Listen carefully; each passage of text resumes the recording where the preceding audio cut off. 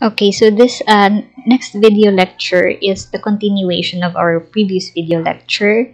So this is common types of computer-assisted auditing techniques. Okay, so we have the following types of CAATs. We have package programs or generalized audit software or GAS, purpose-written programs or customized audit software, utility programs, system management programs, test data, integrated test facility or ITF, parallel simulation, and embedded audit modules. So we will discuss each of this as we go along with our next slides. Okay, for our package program or generalized audit software or GAS, so normally these are designed to perform common data processing functions, which includes reading and extracting data from the entity's computer files or database to audit or to test, okay, or assess such data. It can also be used for performing calculations, selecting samples, and providing reports. So this is how the auditor can use the package program or generalized audit software in auditing transactions in a CIS environment client. Okay. Second is, what about for the purpose-written programs or customized audit software? So these are the audit software written by the auditors. Okay, so this is normally for specific audit tasks and are often utilized when the entity CIS is not compatible with the first type of CAATs. Okay, so in this case, purpose-written, meaning whatever the audit procedures the auditor might have planned, so he can apply it using this CAATs. Okay, so however, customized audit software is expensive. Okay, so that is the only setback using this CAAT. So it will take a longer time to develop also, and it needs modification every time an entity will change its systems. However, if it can be used, it can be effective, okay, and efficient for the auditor. However, these are some of the disadvantages. So the auditor may also need an IT expert to help him in developing the program. Okay, so another type of CAAT is utility programs. So these are generally part of the operating system and security software packages. So it will provide or it was provided, or it will be provided by the computer manufacturers already and software vendors. And this will also be used by the entity to perform common data processing functions such as sorting, copying, creating, merging, erasing, and printing files. Okay, so these are some of the features of utility programs. Another type of CAAT is system management program. So these are enhanced productivity tools that are typically part of a sophisticated operating system environment. So it can do some data retrieval, okay, because it has a software in it that will allow an auditor to retrieve the client of the data quickly and requires minimal training. And code comparison software also is included, which can be used in a program analysis to determine that the auditor has the same version of the program that the client is using. This is very important so that the auditor will know if this CAAT is suited or appropriate, okay, in the case of the client at hand.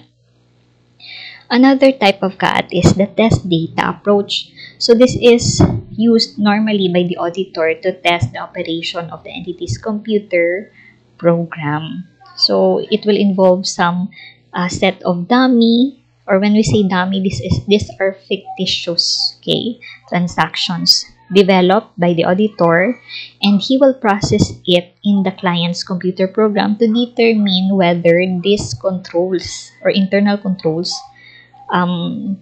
which the auditor intends to test are operating effectively. So this is the purpose of our test data approach. So to ensure that the system properly rejects invalid transactions as well, okay, to determine if that is available in the entity's internal control. So some of the simulated transactions may purposely include errors. Okay, so this is intended by the auditor because these are dummy or just fictitious transactions. So basically, the auditor will include errors to test the effectiveness of controls and to determine how such transactions are handled by the entity's program. So, meaning, for example, the auditor can include invalid job numbers or invalid transactions with incorrect coding or unauthorized password. So this will test the effectiveness of the entity's internal control over their program.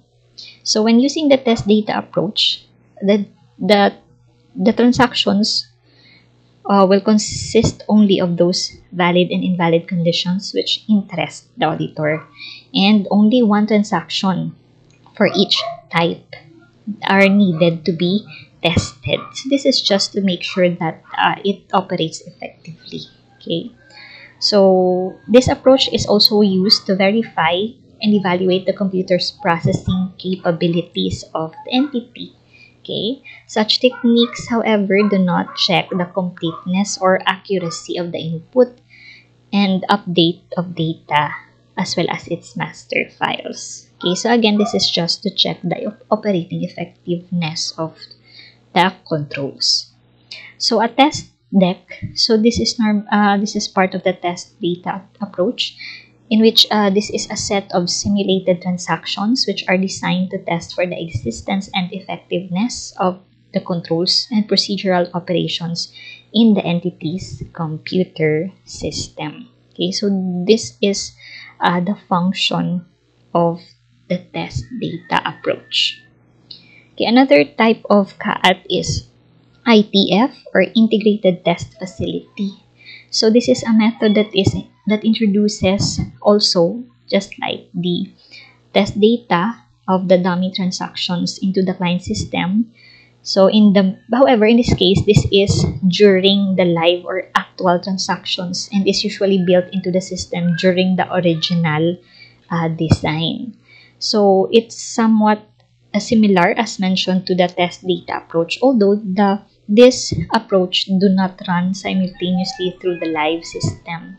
I mean the test data. Okay. So when the test data are processed together with the entity's actual transactions, the auditor should ensure that these transactions or dummy transactions are subsequently identified and eliminated, because it will form part of the accounting records of the entity if it will not be eliminated. This is to avoid contamination of control totals. Okay, so that's how the auditor should do.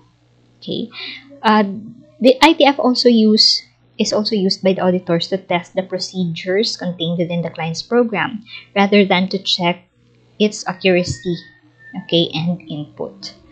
So these are just some of the limitation of ITF. So this technique is sometimes referred also to as mini company technique, because in this case, the auditor will go through the actual transaction processing of the transactions and enter a dummy or fictitious transactions in it. Okay, so this is for integrated test facility. Another type of CAAT is parallel simulation technique. So normally this is a method that processes the actual client data. So in this case, the auditor will no longer use a dummy data. Okay, so here the client's data will be used through the use of our GAS, and frequently involves the use of auditor's computer as well. Okay, so after processing the data, the auditor later on will compare the output that is generated with the output obtained from the client. Okay, meaning he will process it in his CAAT, in his computer, and then whatever, or for example, a transaction will be processed by the auditor in his own computer using this CAAT, and he will also compare the result or the output of this in the result or output created by the entity if that is similar. That is what we call parallel simulation technique. Okay, so in this case, the transactions are taken from the client itself, meaning these are the true transactions that occurred. Okay, so here the auditor will test if they indeed process it properly. Okay, so this method also will verify the processing of actual transactions, okay, as opposed to the test data and ITF where they use the dummy transactions. Okay, and it will also allow the auditor to verify actual client results. So in other words, this involves the testing of the actual or live data to test the client's program effectiveness. Okay, so the next type of CAT is embedded audit modules. Okay, so here, these are sometimes built into the entity's computer system. So the purpose of this is to provide data for later use by the auditor. Okay, so we have here the different examples of embedded audit modules. Okay, where the auditor can use, okay, in auditing the client. So we have the snapshots. So this involves taking a picture of the transaction as it flows through the computer system. This technique will permit the auditor to track the data and evaluate the computer processes that is applied to the data. So that's how snapshots will help the auditor. Another is system control audit review file. So this involves embedding audit software modules within the application system. The purpose of this is to provide continuous monitoring of the system's transaction. Another is transaction tagging. So this technique will identify, or this is an identifier which will provide a transaction with a special designation is added to the transaction record. So this tag is often used to allow logging of transactions or snapshots activities. Only those identified transactions will be tagged. Another is audit hooks. So they are exits, okay, in an entity softwares that allow an auditor to insert commands for audit processing. Okay, so again, this is embedded in the entity's computer program already. So audit hooks also, these are appropriate points in which the client software or in the client software. So this audit hook will allow the auditor to modify the software in which he will insert specific commands to accumulate totals or otherwise he can also manipulate data for audit purposes. Okay, so that's how audit hooks is used. So lastly, audit automation. So in this case, the increasing power and sophistication of personal computers, particularly the laptops. So this resulted in other tools for the auditors to use. Okay, so in some cases, laptops will be linked to the auditor's main computer. So this is basically auditing with the computer. Okay, such technique are referred to as audit automation. So this will include expert system use in the design of the audit programs, in audit planning, as well as in risk assessment. Another is audit automation will also be the tool to evaluate the client's risk management procedure and electronic working papers, okay, which provide for the direct extraction of data for the from the client's computer records. And lastly, audit automation also corporate and financial modeling programs for use of predictive audit tests. So this is how audit automation makes the auditor do his audit procedures, as well as in understanding as well, okay, how a CIS environment will be audited. Okay, so those are the different common types of CAATs that the auditor can use, okay, to aid him in auditing CIS environment.